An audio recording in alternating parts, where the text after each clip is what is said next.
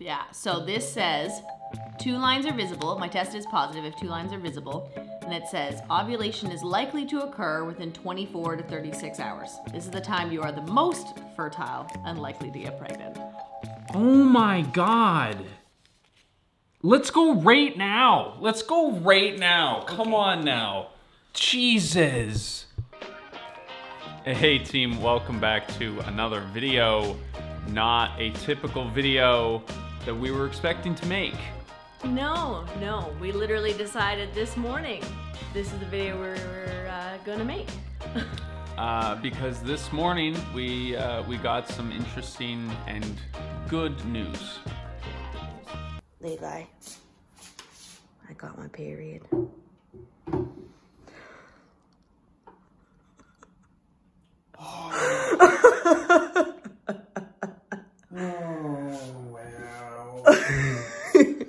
Oh, I know.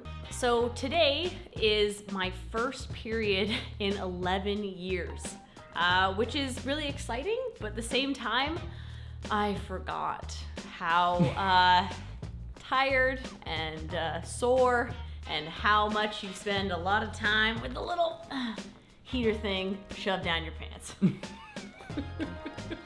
So to give a little bit of context as to what happened and how we ended up in this circumstance, a little over 2 weeks ago, Leah had her IUD removed. People who don't know what an IUD is, that stands for an intrauterine device. I should just grab mine so I can show. Sure. Okay, hold on, let me go get it. Benefits of living with a sexual health educator is that when these things come up, you have some props to illustrate. That is what the IUD looks like. This is actually a copper IUD. The one that I had comes in this big scary thing, but it's the hormonal type of IUD. I don't know if you can see it. And even with the one that I had, the hormonal IUD that's good for 5 years, you can actually leave it in for up to 7 years. So I had that one in for almost 6 years, but it was time. It was time for it to come out. I'm gonna do a whole podcast episode to round off season 2 where I talk about why I got the IUD taken out and answering a whole bunch of your questions about what the last few weeks has been like.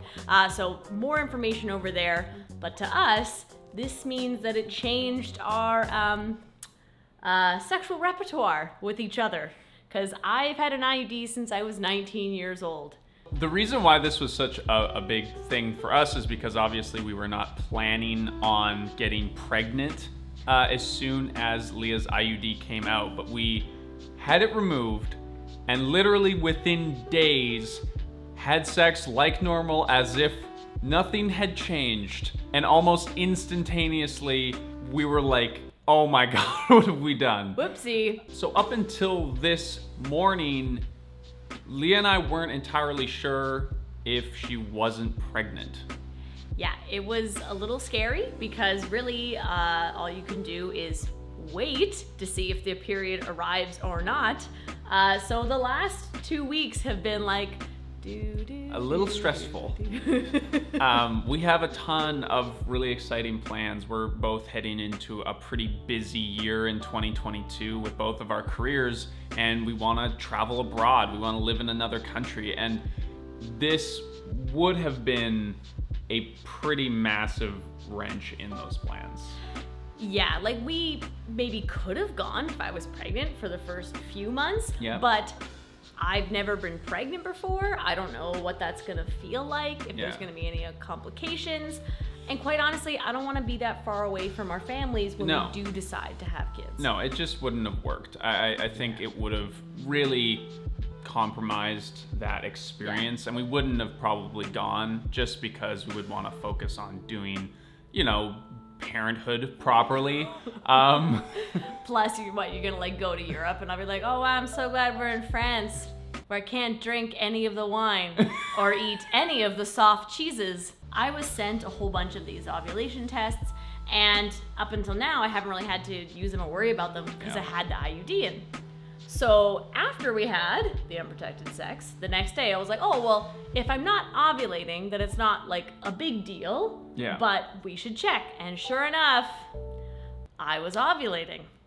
But like, we really just don't have another option. Like, it's that or wait and see.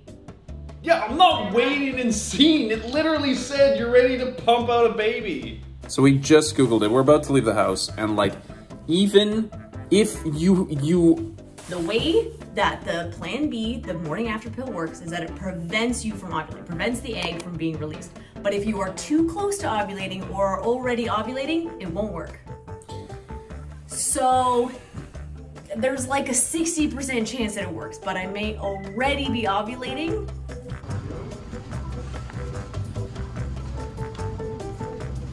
Hi. Janice, hi. We're here to get some Plan B. Okay.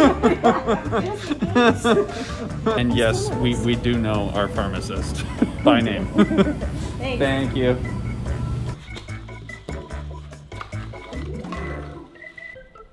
Did it.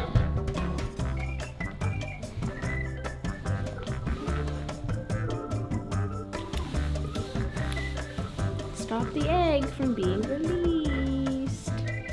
If I haven't had my period in 3 weeks,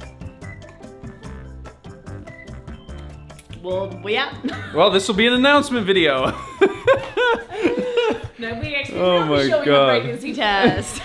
We were flying very close to the sun, and it just brought up so many feelings and emotions and thoughts about our future, because obviously we are at a point in our lives where if Leah were to get pregnant, we would keep the baby because that's, you know, a thing that we're able to do. We're well prepared for that inevitability in our life, but it was suddenly like, wow, like all these feelings of like, no, I really have stuff I want to do. There's things that I want to accomplish in my life before I dedicate myself to raising another human. And this was like, yeah, it was crazy. I was surprised at how like instant the emotions hit me.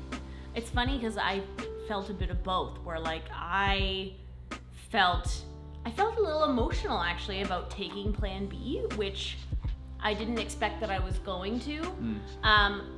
But I also just feel like it was a bit of a mix of emotions, where you're right, there are a lot of things that we want to do, there's milestones, and me being pregnant would change a lot of those things. Yeah.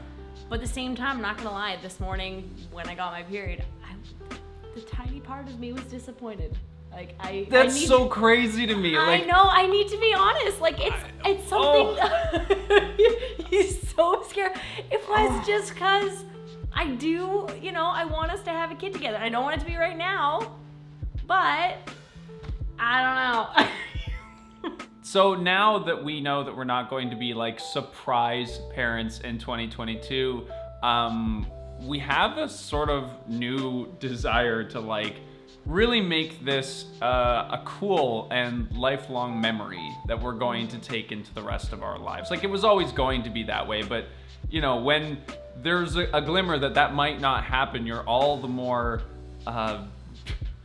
motivated to go and do it and to have the deepest and richest experience you can in this particular situation that we're in, because we're never going to be able to recreate this. We're fulfilling our dink lives. Yes. Our double income, no kids life.